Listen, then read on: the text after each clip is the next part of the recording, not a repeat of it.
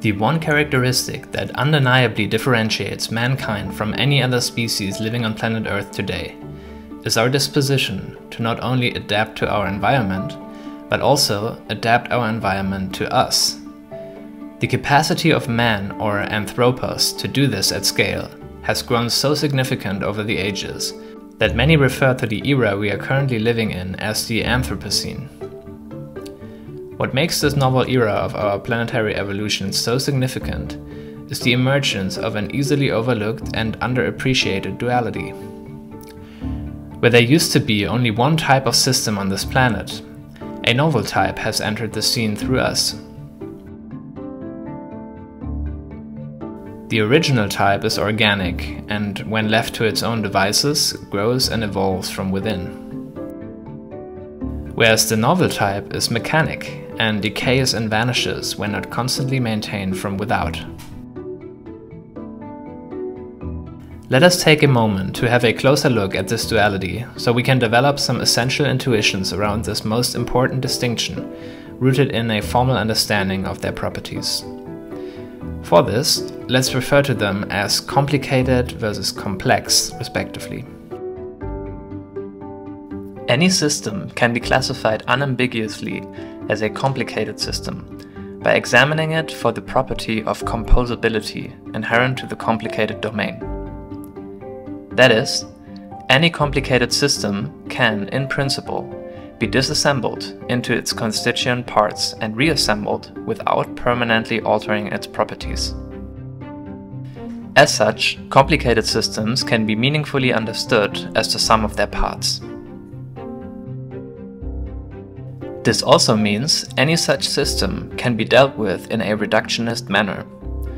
By analyzing and mapping its constituent parts, as well as their interactions, one can gradually build up a meaningful understanding of the entire system. Complex systems, on the other hand, emerge from a relational field. As such, they cannot be taken apart and put together again without permanent damage, since this action would constitute a disruption of the relational field. Therefore, a complex system is so much more than the sum of its parts.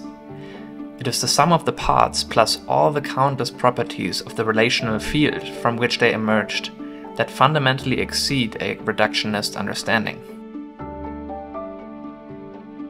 Another helpful lens through which we can differentiate these two types of systems is the concept of the phase space. A phase space is a mathematical space that has as many dimensions as the system it is describing has effective degrees of freedom. Any point in the phase space corresponds to a unique state of the system. The phase space of a complicated system is finite, bounded, and static. The simpler the system, the smaller or lower dimensional its phase space. The more complicated the system, the larger or higher dimensional its phase space. A tic-tac-toe game, for example, has a relatively small phase space, as there are a quite limited amount of possible states the game can occupy at any moment. A Boeing 747, on the other hand, is many orders of magnitude more complicated and consequently has a dramatically larger phase space. The phase space of a complex system is much more elusive and harder to map, as the degrees of freedom of the relational field are less well defined and evade reductionist analysis. As such, it is fundamentally infinite, unbounded, and evolving.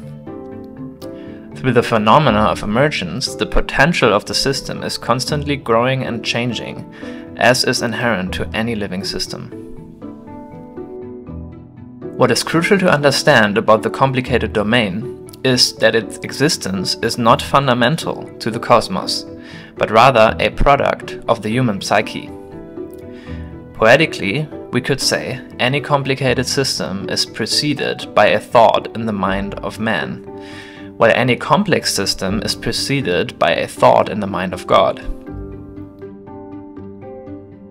A circuit board, for example, starts from an abstract model that is then instantiated or imprinted on reality through engineering. Because of this, complicated systems can only ever exist as an extension of a complex system. Complicated supply chains, for example, are fundamentally developed, maintained, and operated by complex human collectors. In this sense, these two domains are fundamentally asymmetric.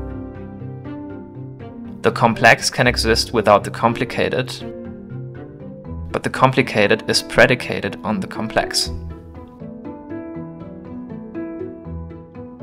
Thus, mankind is placed at the very axis of creation, acting as the link between these two complementary realms of the complicated and the complex.